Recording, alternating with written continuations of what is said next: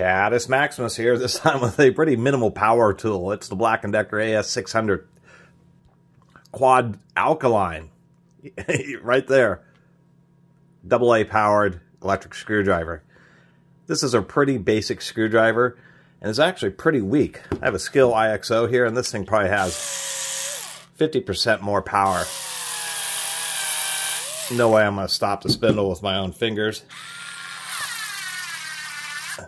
And that's actually because an 18650 lithium-ion battery, something like this that's inside there, a battery like this, even this cheesy one, this doesn't say the amperage, but these kind of batteries can push 20 amps or more. They can actually push quite a bit of wattage.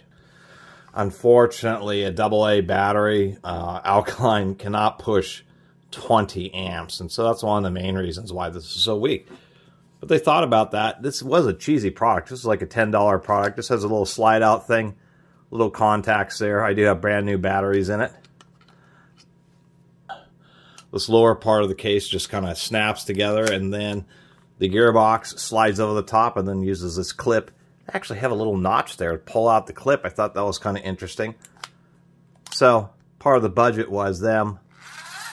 As you can tell, it doesn't have a lock or a sprag clutch, a one-way clutch, or something like on a little bit more expensive like this Skill has a sprag clutch, kind of like a one-way bearing, so it automatically locks. When power is driven through via the motor, it spins. But if you try to drive it backwards, meaning turning the spindle to try to drive the motor, that sprag clutch will lock up. That's how you break screws with this. This thing, apparently a sprag clutch is too expensive, so they have this odd little collar here. Put it in the manual mode, and it locks up the spindle, and you can break screws.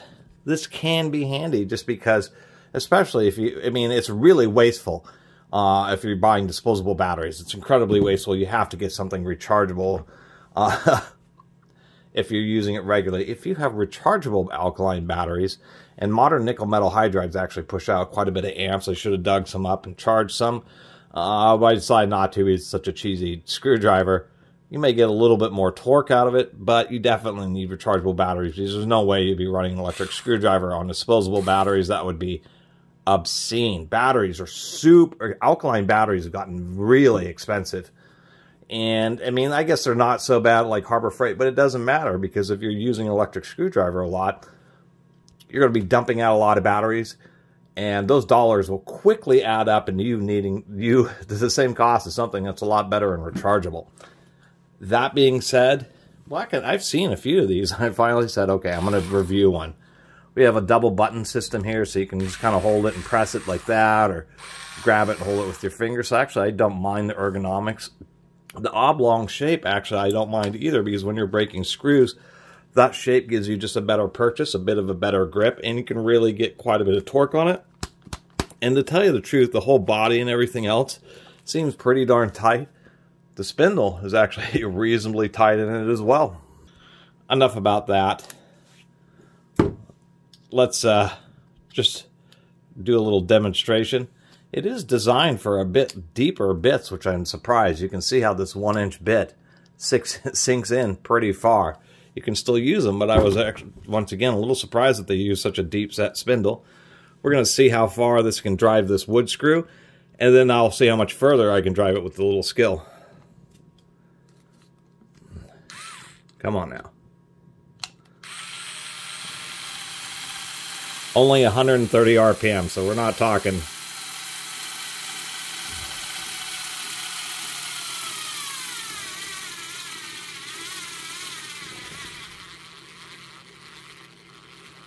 Okay, I'm going to fry the motor if I continue to run it like that.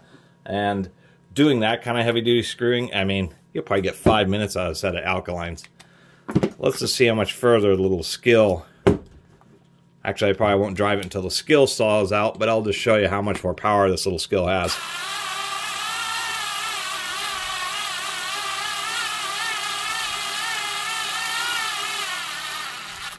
I mean, it's not a little bit. The Skill has a lot more power.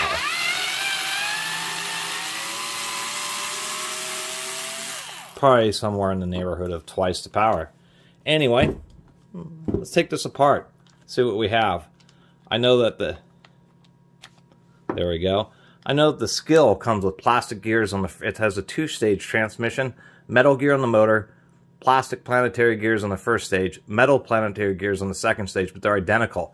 I've actually found 2 of these Skills, and so I took them apart and stole the metal gears out of one to upgrade this one to all metal planetary gears. So that's why it sounds just a bit more gear noisy than, say, this one. Actually, that Skill, only being 3.6 volts, a single lithium-ion cell versus the 6 volts of this, is well over twice the power. I forgot to consider. This is 130 RPM. That Skill was 200 RPM and delivered twice the power, having a lower gear ratio. So this thing, and I can see why people donate them, it huffs down batteries and hardly gives you any power for all that battery that it sucks down.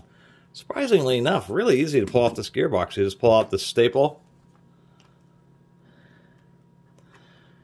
and we'll pull out our gears here. Try to frame this up a little bit better. So that motor, there it is. Oh, there's a little shelf. So we do have a sintered metal primary gear on the motor. Of course, this won't have any ball bearings on it. Once again, these 2 case halves are snapped together, and I don't want to break the snaps trying to take it apart. And the reason I would break them is you can see the snaps are actually, they have these kind of plastic bosses, which kind of help align and keep the battery tray from wanting to fall or to rattle around or get too loose. It is keyed, so you can't put the battery tray in wrong. But the problem is there's no way to get like a screwdriver or something in there to try to lift the tabs in order to get it to come apart. I just have to rip it apart and most likely destroy it, which is not something I really want to do with this quite yet. I know it's a cheesy tool, but nonetheless. Anyway, where are my pliers? Let's take a look at the gears. Kind of an interesting gold color for that washer. We indeed have plastic primary stage gears. Let's pull those out.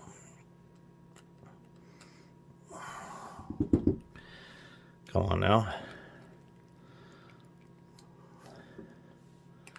Pop that one out. There's a first stage, so we do have a planetary. Oh my goodness, that is cheap. That carriage, you can see that thin line and that oddball metal.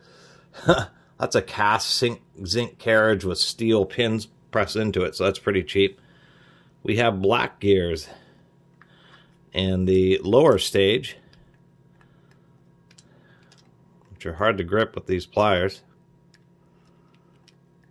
Much harder to grip, so I suspect that these are going to be a harder plastic. But nonetheless, both stages are plastic just because it has a very limited amount of torque that it can deliver.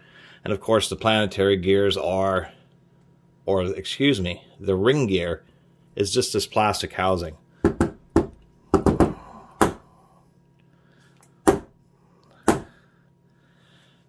This thing is unfortunately this thing is a bit cheesier than I expected. I think I will pop open this motor case. Now that I get this open, I all of a sudden care less about it. So I'm going to snap this apart. Shouldn't be too tough. I will use a hammer if I need to, but I'm thinking you can use brake spring pliers or a few other sets of pliers that are designed to spread apart, where almost all pliers are designed to close together. But you can do something like this. Just put these pliers in there. They actually fit in pretty nice. These are some old Diamond USA ones. Wow. That came apart much easier than I really expected. There we are. And second thing is I had assumed, obviously inappropriately, that those are snaps that were going to be in there. There isn't any snaps. It just has some plastic pegs down here, a couple of steel roll pins, and then as the battery tray goes in, kind of catches over the lip, so it's actually using this cap from the battery tray to prevent the back half of the screwdriver from splitting apart. As far as, there's our gear. How the little button works is it's just reversing the polarity. It's get this, how they have it on here. Oh, those tabs are bent. I'm sure it's a friction contact, but all it's doing is taking these terminals and either attaching them this way or attaching them this way to get forward and reverse. And then it appears to be some type of friction fit. So we'll just get that. And then they bend the tabs of the motor itself to kind of hold the switch together. We'll straighten those guys out. And voila. Just a regular old DC brush motor. And then here's our switch. It's really pretty darn cheesy. I'll have to hold it like this. So when you're pressing the button, you're either... Part of the problem with the power delivery is it's literally, as these... Well, you can't put it, but as the motor terminals come in, they go through these two little slots. And when this black thing slides over, what's happening here is you can see that this one is touching that one. And then the outer ring is touching that one. When you go the other direction, that one's touching the outer ring. And then this terminal is touching the inner, essentially the inner ring. And that's how it's getting the forward and reverse. This is insane. This right here, if I can even get this thing apart, is absolutely the cheapest power switch I've ever seen. I don't think you could really get a whole lot cheaper than this thing here. That's for darn sure. If I can even get it apart here. Those are your terminals for your power switch. And this is the way you hold it together. Mastery of the ultimate cheap power switch. Wow. Anyway, I don't know how this video ended up being 12 minutes long. I think the only thing I'm going to keep out of this whole unit is it is kind of hard to find these little tiny steel roll pins. So I'll go ahead and save both of those, because every once in a while I need some tiny roll pins and they're hard to find. Great place to find them. The rest of this will go in the recycling. I really appreciate everybody who's been watching and subscribing, and if you haven't subscribed, please do. I almost forgot. Let's see if I can't get this. This is a one-way washer. See, it has these fingers, so it presses on and it locks in. So let's see if I can't. And many times, like in this case, these things can be real tough to get apart.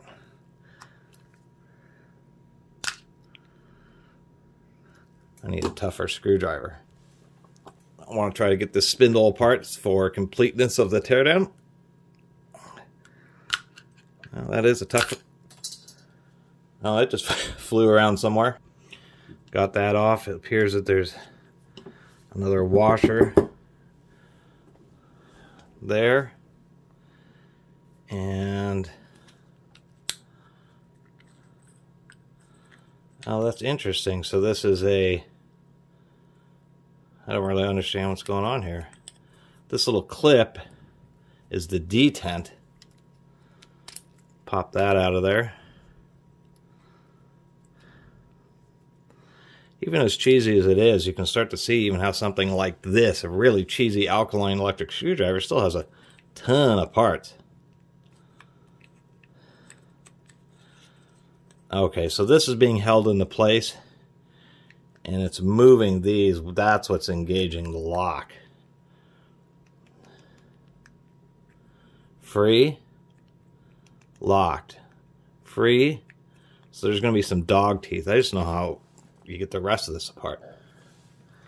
It's even cheesier. What we can see is those plastic teeth. What they are is their teeth align with the planetary gear, and when you press it to the lock position, it engages the teeth on that lower carriage, and that's how it locks it into position. Out of all the things that are so cheesy on this screwdriver, it's actually a lot of surface area of engagement. It's all those teeth on the outer for all engaging with all the teeth on the inner. I mean, that's, 40, 50 teeth. That's actually a pretty strong, simple, but actually a surprisingly strong design, even out of plastic, just because there's a huge amount of surface area in there. Looks like this spindle is a press fit in there, so I'll have to hit it with a hammer and punch. So the spindle was fed through the casing and then press fit into this drive carriage. That's actually pretty stout. Put it in the socket and really hammered it. I actually got a pretty good dent going in the middle of it there. Wouldn't come apart. So that's the one piece that I couldn't really get apart. Anyway, really appreciate everybody who's been watching and subscribing. And if you haven't subscribed, please do. Until next time, Catus Maximus out.